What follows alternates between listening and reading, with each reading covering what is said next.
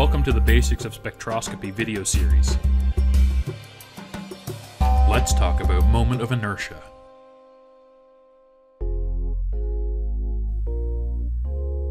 The moment of inertia can be thought of as the angular analog of mass.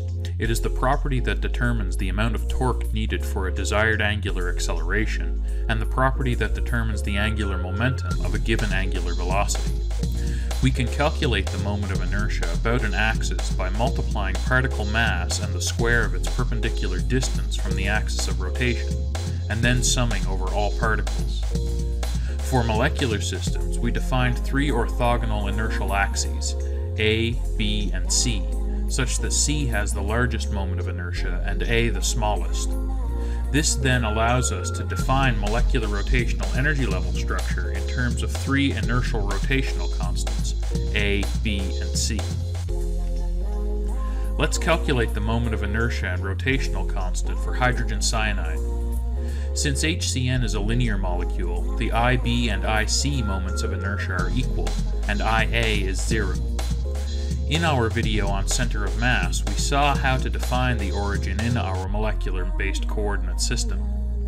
IC and IB will be associated with axes that pass through the center of mass and which are perpendicular to the bond axis.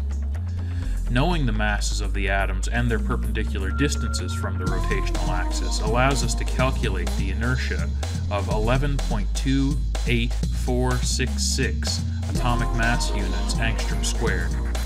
This is the value for both IB and IC.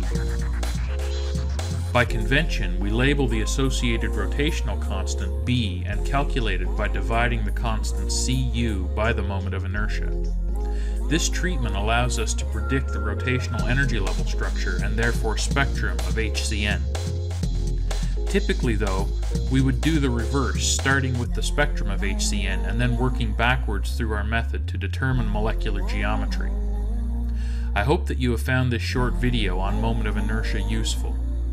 See you next time.